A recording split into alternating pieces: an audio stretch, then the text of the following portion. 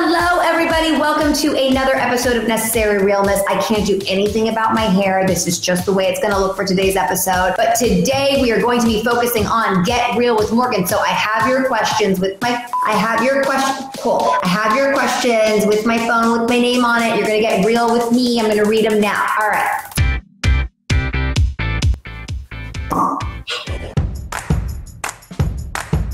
Priscilla Venegas says, where do you see yourself in 10 years, and does it include new hubby and kids? Definitely includes children for sure. Definitely includes a consistent partner, whether that's a husband. Well, it'll probably be a husband. I mean, I'll definitely have a ring by that point.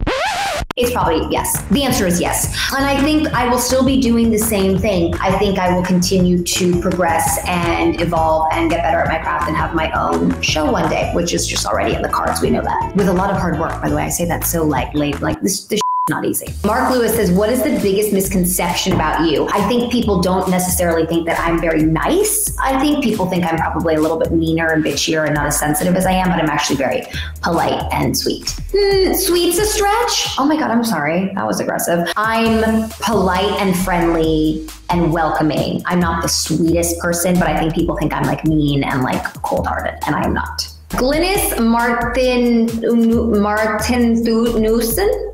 I hope I didn't butcher that. I know I did. What is your biggest fear?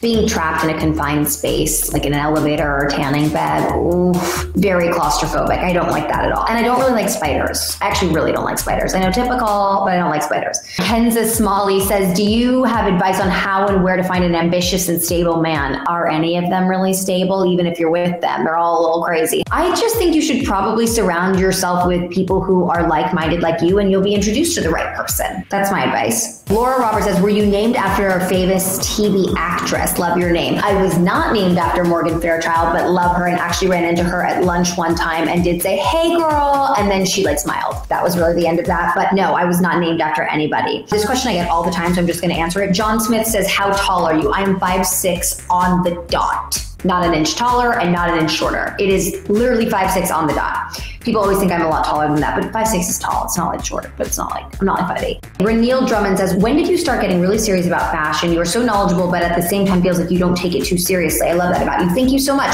Because I don't take it too seriously. I just really enjoy clothes. I enjoy fashion. I enjoy being able to express yourself through clothes. They excite me. I like to think that I have a kind of a specific eye, but I'm not really trying to do too much. I'm pretty classic when it comes to my taste. And yeah, I just kind of put things together. It's really just an effortless vibe with me. I'm not like in a crop top with like the jeans and the hair and the shoes and the jewelry. Like I like to just be a little bit more laid back. So I appreciate you noticing that. Thank you. Yvonne Lopez says, your blonde hair looks great, but would you ever dye your hair another color, like a light or dark brown? No, not until I do my nose. Thank you. I've already made that mistake, and it is kind of brown rooty. These roots came out of nowhere. I don't even know what happened. It was like 3 weeks. It was like, what? Jeanne d'Arc. Hey Morgan, would you ever consider doing a Necessary Realness tour a bit around the world in some cities, countries? I would love to do that. Maybe we'll all go on the road, guys. Other peers of mine have gone around and done comedy tours. I would love to do something like that. Getting on stage is a little scary, but I would overcome that if it was Necessary Realness. Sophie and Buddy Forever.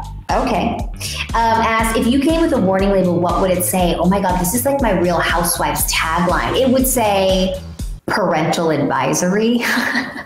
All right, and Jewel writes, what's the first thing you want to do when life goes back to normal? I really just would love to travel and feel safe at the same time. Go to Europe, go to an ocean, be able to just like be amongst the people. Like, I don't care. Just something feeling like I'm not like constantly having to like we all feel as caged in as we do right now. So probably just travel. Mago Medina says, what kind of old person do you think you'll be? Retirement, home lady, Florida lady? You are not looking at a Florida lady. I think I'm probably going to be a older version of myself. I think I'm going to be pretty active and probably pretty normal. You know, like I'm going to have children who are older at that point, maybe grandkids. I think I'll probably work for most of my life. I would like to have a career that spans decades if you guys will have me. I definitely think that I will be working until my old age, even though I'll complain about being tired the whole time. There is a brand new episode of Necessary Realness every Saturday, so make sure you what? Subscribe, okay? Did I say subscribe? Don't forget to do that, subscribe. And make sure you check out all of the other videos on the E! News YouTube channel because they are all fabulous.